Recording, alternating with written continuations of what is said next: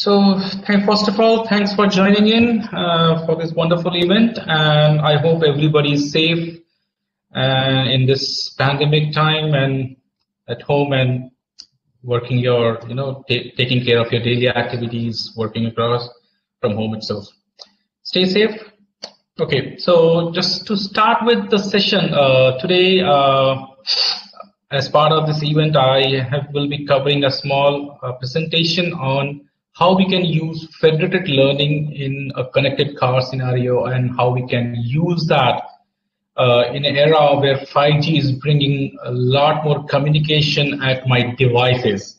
So the whole idea, so before I get into the agenda, let me just introduce myself. My name is Anurag Agarwal, and I am currently working as solution architect with Tata Consultancy services in India, Hyderabad. And I am taking care of multiple initiatives in my center of excellence with respect to 5G and how we can use those 5G technologies in different industry segments, be it smart manufacturing, be it vehicles, be it automobiles, and different aspects. So, but out of my personal interest, automotive is one of the areas which I keep focusing on. And we have also, developed multiple reference use cases. I'll not say industry level use cases, but reference use cases to showcase the capability of AI and ML and how that can be leveraged in industry. So as part of today's discussion, we will be briefly touching upon what is 5G and what is 5G V2X connectivity and how does it help you connect vehicles to the network and what kind of messages they can exchange. And we will be talking about autonomous vehicles and connectivity requirements. What are they imposing on the network? Then we will be briefly touching about the federated learning, their challenges, some open source frameworks, and then I will be coming to a small architecture where we see that how 5G along with my AI and edge, how will that fit into my network going ahead, and how will these technologies will be leveraging each other across to create an end-to-end use case, more intelligent, more autonomous use case. That's something I will try to highlight and touch upon that. And at the end, I will just briefly explain one of my use case that we have implemented in my labs, and then I will be open for question and answers. But feel free to drop any questions in the chat box, question and Q&A chat box. I will take up as and when I can take them up. Now, so quickly starting to it. So how do we typically see automobile? The back, like 2 decades back, until 2 decades back, when we talk about an automotive, it's a standard, geared or non-geared cars with basic functionalities and some certain automation features like cruise controls, or certain controls within the driver's seat. Then the era came of the Bluetooth, Wi-Fi, 3G and 4G. We started getting some sensors on my devices, like GPS, onboard sensors. There's certain onboard sensor which can started helping my driver's assistance. So basically what happened is it started giving me certain level of automation with conditional autonomous. When I say conditional autonomous, which means it needs certain driver assistance along with certain functionality being offloaded to the device. In this case, when I say device, in this case, I'm talking about the automobile. So it can be a device, certain activities are being performed by vehicles, but under the guidance of the driver. Now, then the era is what I call it today's era, where we are leveraging 4G and 5G to create a next generation vehicles. Autonomous vehicles are the talk of the town. Everybody's talking about that. There are a lot of companies, all big names are working on it. A couple of them has done their test drives. Few of them has also launched on road, but unfortunately it's not foolproof yet because there's a long way to go. And what is making that happen is the compute, the low cost of compute. When I say low cost of compute, means the compute has become so cheap that I can bring that on board on my device itself. I can, not only just rely on the data from my sensors, which is there in my vehicle, but I can also connect to the network and get some relevant information and then take a decision. So I have huge amount of onboard compute. I have hundreds of sensors on my vehicle. Then I have cameras, high precision cameras, which can be my third eye, a driver's third eye, and eventually that will be the only eye of the vehicle. So the idea is, eventually you will see a lot of processing. Your vehicle is no less than a computer eventually. So now, this is what we have it. We are in research in today, and this will be further evolve. It will further evolve as the technology evolve, as we achieve more and more optimization. So this will eventually evolve. But what is another key factor here is to make it happen is along with my onboard sensors and onboard compute, is the communication. So what 5G is bringing you, what 5G typically promises is a very high bandwidth, ultra low latency, and very high reliability. So with this promises, it becomes very evident that these technologies, specifically with 5G, that can be leveraged in vehicles. As part of this endeavor, what the standard bodies have started doing is they have, specifically started customizing my 5G stack to support vehicles. So so for that, what they've done is they have started studying multiple use cases. So if my two vehicles have to communicate with each other, how will they do that? If my vehicle has to communicate to a pedestrian walking the road, or a cyclist who's going on a cycle, or to infrastructure, what kind of a different changes would be required? At the same time, it is also trying to not just connect between vehicles. It is also trying to look at if my vehicle has to connect to a network and get some information from my cloud in servers or somewhere around that. What would it take to enhance my stack in such a way that I should be able to support that along with my regular EMBB traffic?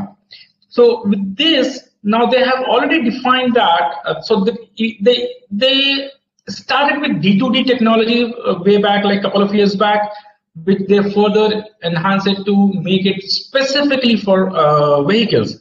Now what happened is this vehicle has evolved in release 14, which is the previous release, and release 15, which is the 5G release. Now it has come up to a stage where it can, I can say it can be adopted by different industry, vehicle industry segments now. The kind of use case that we have already started seeing, right? I should not say we will, because a couple of them has already been, experimented along. They have been, tried on. Or they have a lot of trials are going around the world. So one of them very interesting, which I find myself, is intelligent traffic routing, where you can, if I can manage my traffic, considering that all the vehicles are either connected or autonomous, my vehicle, I should be able to route my traffic in such a way that there are minimal traffic jams. I can lower my carbon footprints. I can, ensure my emergency vehicles are on reach a destination on time. So when I come to emergency vehicle, that is one of the use cases which I will probably be showcasing towards the end of this presentation. The second kind of use case which are very prominent, I briefly touched upon, was autonomous vehicle with onboard intelligence. My vehicle can think of itself. It has its own brain now. And then the real-time infotainment, where you have, you can have a live TV in your vehicle, all the entertainment kind of, scenarios where you don't really need to use your mobile, but you have that kind of a connectivity inbuilt in your vehicle.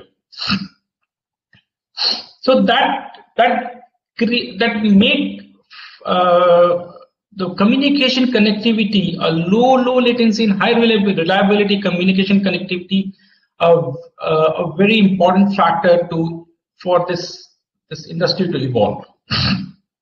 Now, when we talk about autonomous or autonomy in vehicles, we briefly spoke about like what are the different use cases. So at the same time, what does it bring in? What kind of expectation does it have from the network? Though 3GPP and other standards bodies are working towards to make it happen and try to bring in that kind of or achieve the requirements what they are imposing on us. But if you look at just to give that kind of an feel, I just put together a few numbers which can help us understand the kind of requirement that we are looking at. So, for example, for a use case of vehicle polluting, now they need, so when we talk about vehicle polluting, platooning, not pollut, my bad.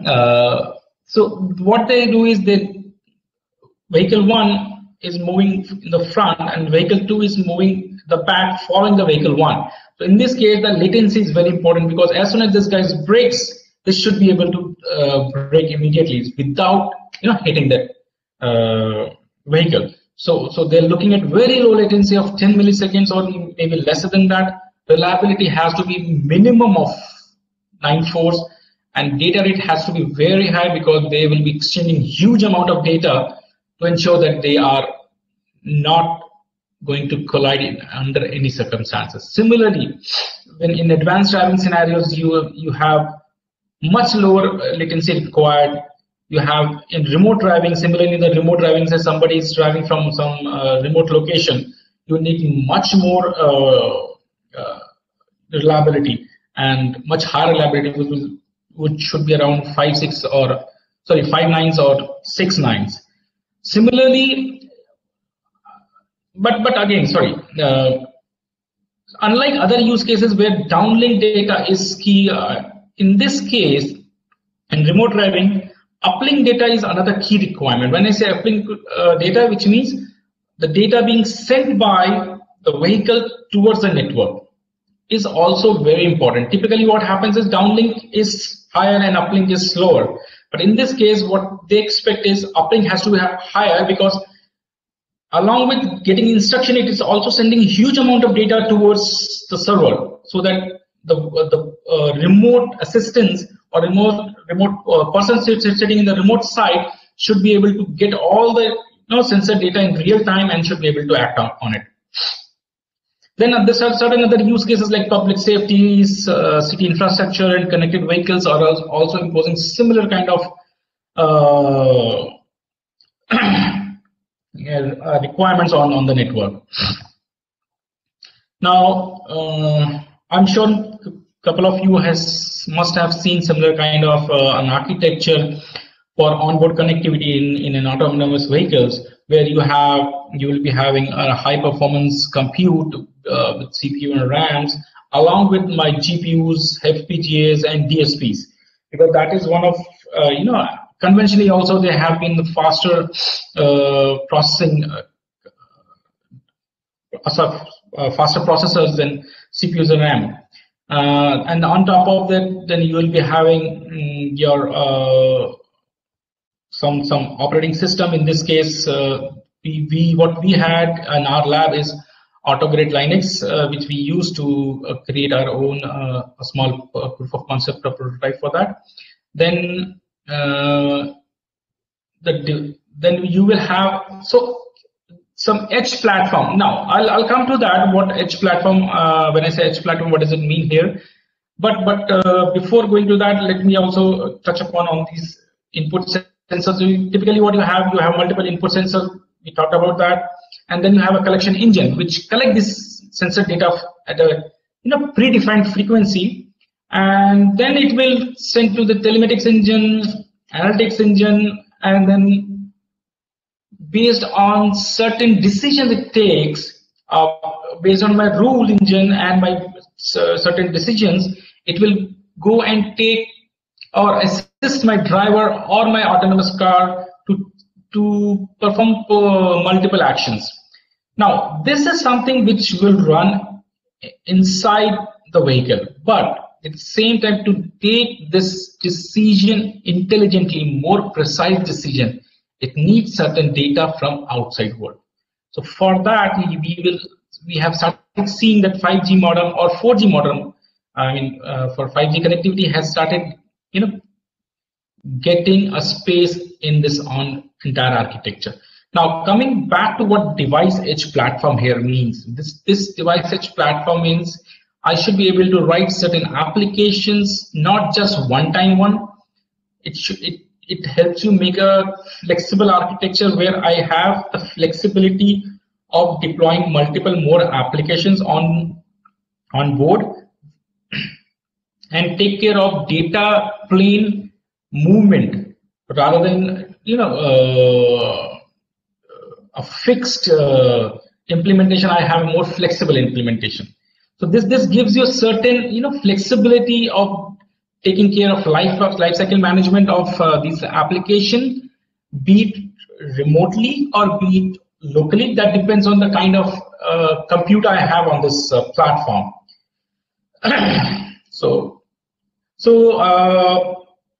Now now this is the overall architecture, but now another key aspect which I want to highlight here is, again, I should say highlight here is the 5G connectivity. Now, what does it mean? What does it do for you? It brings in the direct or indirect communication with the network.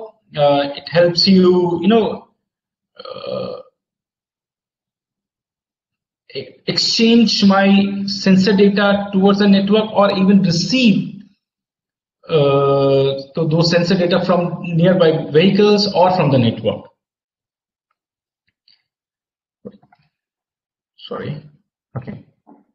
Now let's typically let's touch upon the intelligence building block.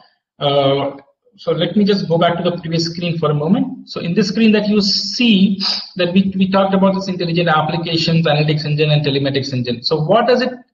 I will just try to expand that in a little more.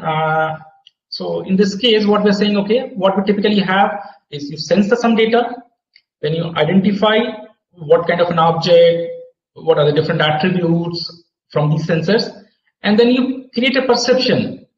Okay. You create a model. You for example, if I have to track an object, or for in the case of a vehicle polluting, I am supposed to follow an object in front of me. So it recognizes this object, it starts tracking it, it creates a model and ensure that what are the different parameters I need to ensure that I am in certain distance to them, am I getting all the parameters of them. Then it creates, based on this perception, it takes a certain decision.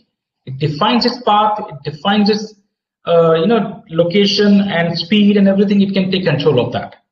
Now, as we saw in the previous slide, I spoke about the edge compute platform. Now, this is what it brings in for you.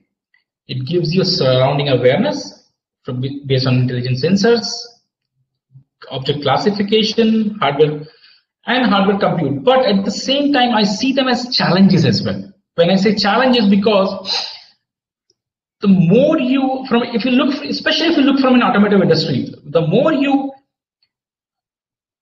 precise you want, or precision you want in this case, you have to have a high compute blocks on your vehicles, which means the cost will go high eventually, and you need more power too. So your power requirements goes high, your cost goes high, and then your maintenance goes high, because then you have to ensure there are software upgrades, this risk of security. So to take care of those things, we have to ensure that we have a balance between them. Similarly, with network connectivity and edge compute, you do get a network awareness, you do get context-aware decision-making capability, and you do get high reliability network. But at the same time, going back to my previous thing, is the security is one of the biggest challenge, which poses a huge risk in achieving a full autonomy. Typically, what happens is you have certain with AI ML. What you have is you have certain business rules which you apply on your devices. It sends the training data sets onto my storage server, onto my cloud, which has a storage server, my algorithm running, and it optimizes your models and weights and then sends you back. But what we typically see is who is doing the entire heavy weightlifting is this communication channel and my compute on the cloud, but with reduced cost.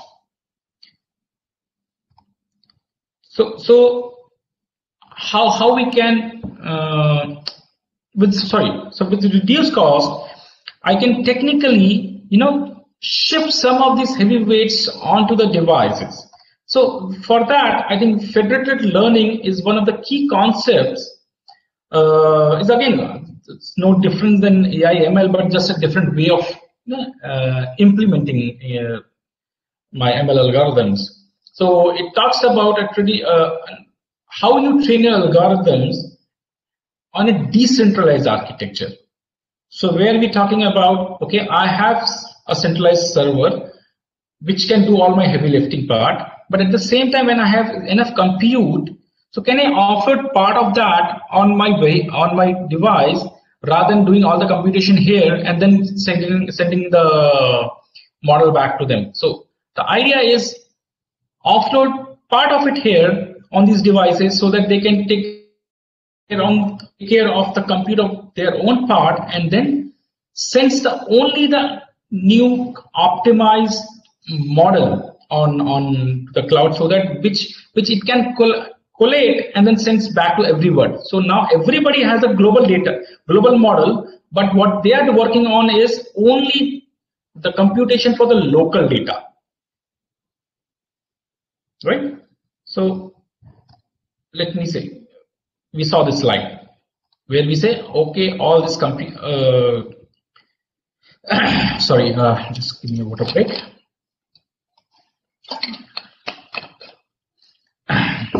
So what we saw is in the previous slide that this entire heavy weightlifting has been done by that. But what I explained in this thing is, okay, I have offload some of the compute on the device itself, so that I'm not sending the entire training data set on the server. I can reduce the load on my communication channel. But it helps me reduce the overall bandwidth requirement of my communication channel, and at the same time, it will ask each devices to do some kind of a heavy lifting part of it, which will be much smaller from that device perspective. So in overall sense, I'm still running a similar kind of an architecture, but I have now offloaded some part of it here, and without compromising on their the model or the performance of the algorithms or the optimization part of it, without impacting that.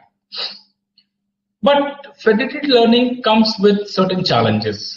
Now, as we see in an IoT world or in an era where all my devices are getting connected, the number of devices will be huge, enormous. We are talking about multi-millions and multi-billions of devices. So with that, what does it mean? Even with this approach, there'll be huge amount of data on the network. So we have to ensure that the balance between my communication, the balance between the kind of data that we are transmitting from my devices or the models, or how do we design that, that has to be taken care. Even with that kind of a bandwidth which 5G is going to provide us, that might not be enough in future. Again, the privacy concern is one of the biggest concern, because though it helps you, store the data locally, but at the same time, you have to ensure that your model is secure. You should not, somebody who's fishing out in the network should not be able to, fish out your, the network security is utmost important. Right. So another important factor is the network or system heterogeneity. So, like I said, like now we are going to have huge number of devices, but those devices will be of different, make different purpose. They might not be, all of them might not be a vehicle. So they may have, I can have an out of home automation. I can have a factory automation or a street light. But on a street light, you can't have huge compute there. Similarly, you will have few devices which can support huge compute because they have that kind of a power support. They have that kind of a space to add that kind of compute there. But there are certain devices which cannot. So system heterogeneity is not. So I cannot say that my federated learning algorithm will work in all the conditions. And another very important challenge which we see is the statistical heterogeneity. Now, since all those devices which will be generating this data will not be in the same format, they will not be in a similar kind of an architecture. So how do I take care of that part? If I have to create an algorithm, if I have to distribute my heavy lifting part to my different devices, how do I get that all of them should be able to send a similar kind of a model, so that my server or my centralized unit should be able to collect them all, create a generic global model and send them back. So for that, before I jump to that, but let me quickly touch upon what are the different open source frameworks which are available right now. This is just a very small list of it. There are a couple of more which are being used by different organization developers, and but few of them which I have personally used and have touched upon them is the PyTorch, TensorFlow, and Keras.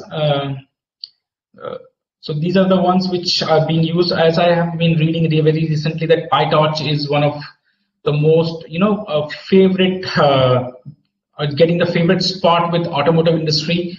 They're trying to see if PyTorch can be used. They find more useful in terms of designing the algorithms for automotive industry use case. Whereas TensorFlow we see has a huge amount of libraries which can help you to quickly develop your models and get your application or use case implementing. But yeah, so coming back to my previous topic on how do these heterogeneous devices or heterogeneous models, how do I convert that into a single model? So now I can have multiple implementation, or these devices can have a different kind of an implementation or on different devices. But there's a one tool by again supported by open source community called ONNX, Open Format for Machine Learning Models, which helps you convert any model into a standardized model, so that be it whatever device, be it I'm sending something on the cloud, something on the device, I'm using whatever training frameworks here, I should be able to use a similar model. This I believe one good approach, though it still needs. I believe that I think it is still evolving, but this is one of the good approach that will help us design future machine learning algorithms or federated learning algorithms, so that So what it helps you with is more of interoperability without knowing whom I'm going to work with it, and it also at the same time gives you a huge amount of hardware acceleration. When I say huge amount, which means it supports CPU, it supports GPU, it supports FPGA. I don't really have, as a developer, I really don't have to worry about that. I can just convert my model into ONNX supported model and then send it to my device, or vice versa. If I'm receiving something sending something from my device, I can convert that into ONNX and then send it out to my training framework. So that way, at least I will be able to design my algorithm or implement my algorithm is much faster and without much hassle. Okay, coming to how this overall system will look like, or how we can leverage a federated learning kind of an algorithm or kind of an architecture with my 5G networks. This is, I have tried to put together different blocks. I think it's too much of different blocks on a single screen and too much to discuss here. But let me just quickly touch upon, I will try to touch upon different aspects of the entire network and how these things will work and how will they help you to design an overall system. Now, as we briefly talked about the kind of devices will be there in the network, right? Now, I have, say, vehicles. So if I have a vehicle network, these vehicles can talk to each other. They will have an edge platform, edge applications, which might be doing telematics engine or analytics engine. And on top of that, you have your AI ML application and your ML model. Now, what they will do is they will just use the 5G connectivity. Okay, but before I get into that, but first let me explain the overall architecture. So typically what you have in a 5G network is you have your telco platform. These days everybody is talking about the cloud platform. Conventionally they have a bare metal platform. So now eventually you will see you have a cloud platform, underlying you have Kubernetes, Docker, OpenStack, bare metal as a service also architecture, and multiple hardware accelerations. So which will be creating a baseline for your hardware or platform. And then on top of it, you have the radio access network, which now we have started seeing much more disaggregation, so that I can support multiple different kind of devices, different kind of vendors to connect to. And on top of that, you have this edge platform. Now, Orion is another alliance who's driving this initiative. Which ensure that you have a framework to define, framework to deploy your applications with accelerated data path. And then you have typical management system and OSS, BSS on top of it. And then you have another key components coming into the picture is machine learning operations and management. To help you deploy those certain applications here. And then you have the orchestration engine, the network function managers, and infrastructure managers. So this overall creates the overall architecture of a network with 5G, and how these devices would be connecting is through my 5G radio links. Now in this case, let's say I have this vehicle who has all the compute to run all the heavy lifting algorithms on its own. It can run that and just share the model. Now with the application which is running on my cloud. Now in this case, what happens is I can design an application. I might have a requirement of an application which I don't want to deploy somewhere on the cloud, but I want to have it on-prem. So for example, in a factory automation, right? So in factory automation, what is this? They talk about I need something which is on-prem. So I can deploy my cloud component within my premises next to my radio, so that I can reduce the overall latency. So if I need a use case where my latency is of my utmost importance, I can deploy it near to my RAN itself, right? Now, let's assume a scenario where I have multiple other sensors. What they will do is, excuse me, sorry. So what they will do is, rather than running this entire content on them, they will just send the data, and my ML application running here will take care of that,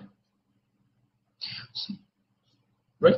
So idea is, how do I leverage, what level of edge I should be leveraging to run my algorithm? How can I break that in this entire AI algorithm or ML algorithm in such a way that I can use the compute of my local device or my edge device or my far edge, which is somewhere on the cloud? I should be able to design. So moving on, okay, so moving on, before I jump into a demo, let me also take a minute to talk about on edge device. I think I briefly just spoke about it. So when I say edge, edge has multiple meanings. It does not really just means the device edge or network edge, but how much I can break my network in such a way that I can, reduce the latency of overall network and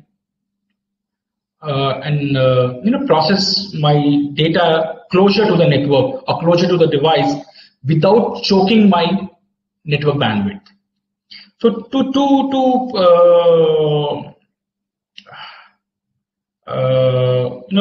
to showcase what we have experimented so far in my lab, I'll show you a quick demo. So idea is, how do I take care of my emergency vehicles, right, on a busy road without impacting my traffic and leveraging my Federated learning, this kind of an architecture. So what I say, okay, let's assume there's an accident on the road. It will immediately reach out to the server, hospital server, for asking for an ambulance. What will it do?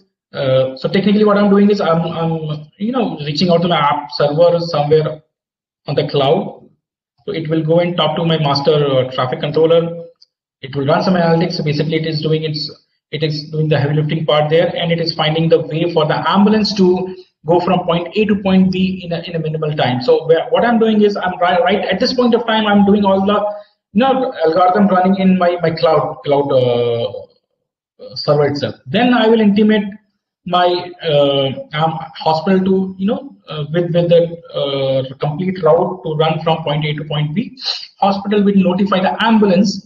Now here comes the important part. This is where the ambulance is. Now ambulance knows I have to go from point A to point B. It will be not only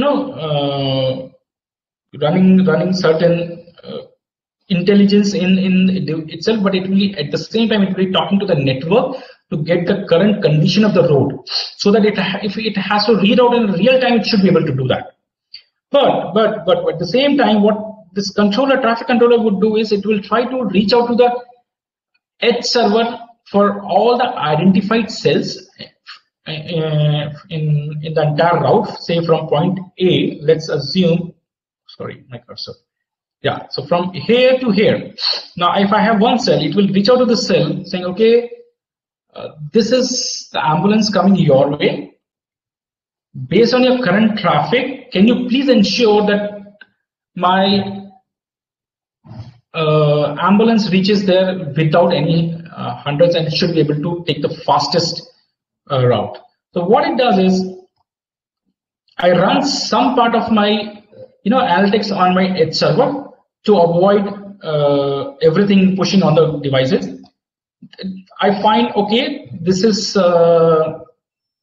the current situation of my network. I have so many vehicles on each junction, and then what would it take to move them around without impacting their routes?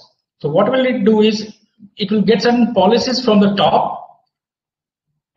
Based on these policies, it will go and ask the network to increase the bandwidth to take care of all the messages which will be, suddenly there will be surge in the message because there's some emergency situation.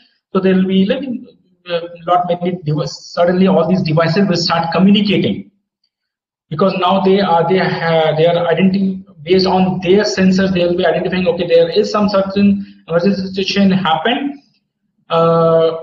It will start reporting it to the network server, and it will start reporting it to the devices, all these devices like the infrastructure devices. So what it does is it talks to all infrastructure devices, guide them to run some algorithm locally to identify the traffic on the junction and route them accordingly. So once it does it, my ambulance reach from point A to point B without much hindrance. It looks much easier on the screen, but frankly speaking, this algorithm we are not still able to make it perfect. We're still working on this algorithm. But having said that, this is more of an experimental algorithm, not something that we are patenting or something. This is just to see how I can break down my processing into 3 different layers. At the cloud, at my edge, at my devices. What would it make sense? What kind of processing would it make sense to run at what level? So before I go to QA, let me take a few minutes and quickly want to show you one video of our simulation that we have done. So you can see on the screen a typical city scenario, and I triggered an event. Let's say I picked up a point. So as soon as I do that, all this processing happens in real time, and my ambulance is on my way. Now you can see, if you have noticed, let me stop the video for a minute, or let go through it. Now, if you have noticed this, all the lights has turned into green, and the lights here on the left side are red to avoid any traffic on the path of the ambulance. So ambulance at this particular time, it's not only just talking to infrastructure, but if you see all these lines, the bigger lines, so these are the lines where my vehicles are talking to the network. They're exchanging data, a lot of data, and my ambulance is also exchanging data. So see, so if you notice, all these lines are nothing but just a lot of communication happening between them.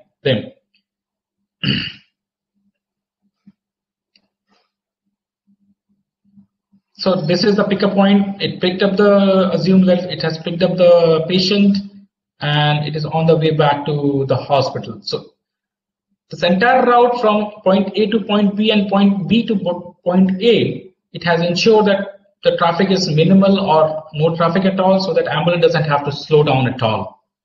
So there's a huge amount of processing going around in this context within multiple. So coming back to the slides, I think with this I would like to take up all the questions. Let me go back to the presentation, and I will stop sharing. So if you have any questions, let me see if I have any. Yeah, I think I have few questions around. We are left with only 5-6 minutes, but let me try to see.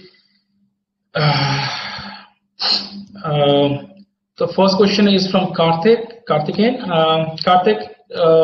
unfortunately, no. The algorithm that we are working is not going to be open source because that is part of the TCS.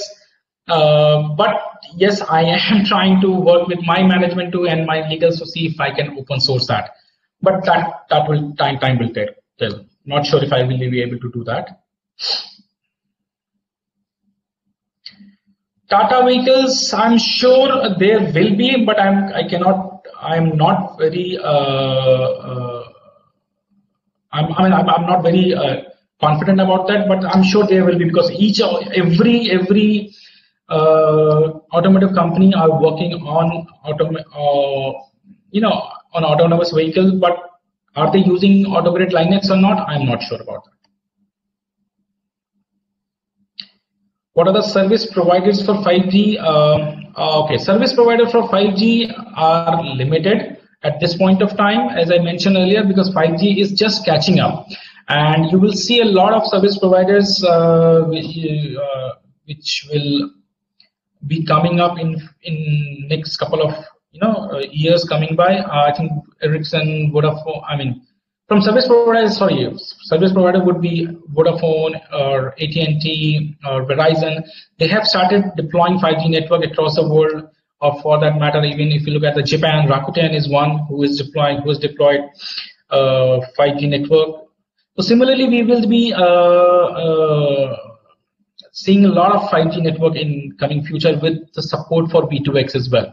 So they are implementing, I know, V2X in the network, and they would be supporting these kind of use cases for sure.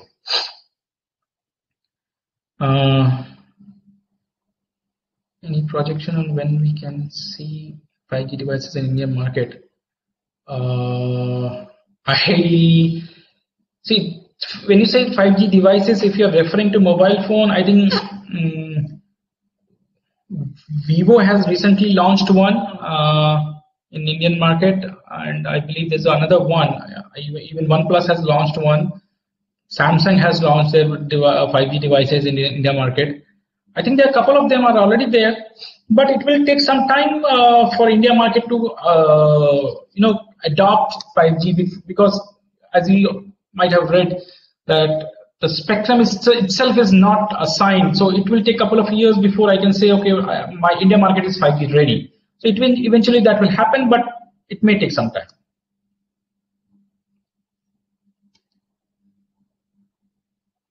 Okay, I think we still have 3 minutes left. Okay.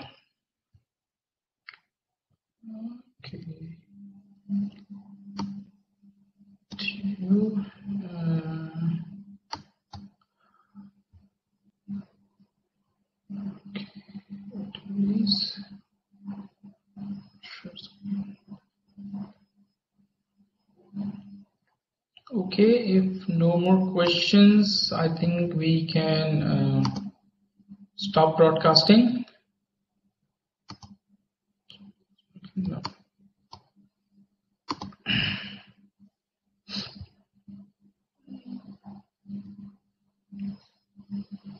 How do I stop broadcast?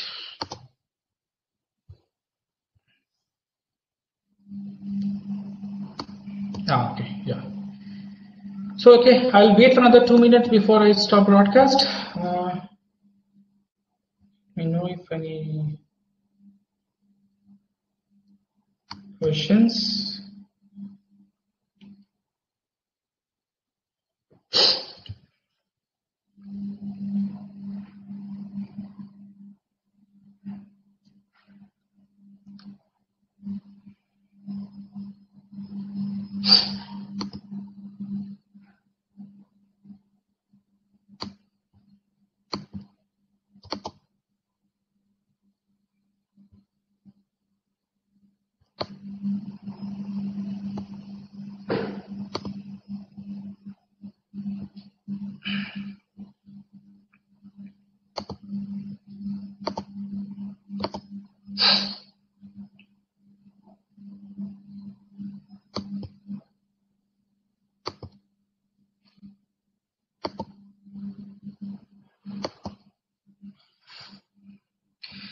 Okay, I think that's, if no more questions, I think we can stop the broadcast. Thank you everyone for joining this session, and stay safe, stay home, and take care of your loved ones. Thank you so much. Bye.